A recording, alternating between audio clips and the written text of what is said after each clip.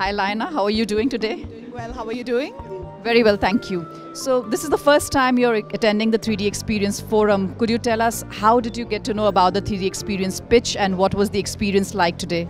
So my co-founder Rimchimar Agrawal was completing a PhD at NIMHANS, and NIMHANS is one of the partners for Dassault Systèmes already, and that's how we came to know about it. I'm very thankful for this opportunity. I think the work that Dassault is doing is amazing. The kind of experience that it's providing to its clients is amazing, and so for us this has been a very revelatory experience really. Yeah. That's really nice to know. So what is it that you're taking away from the plenary sessions that you think you can leverage on and go back and apply at work?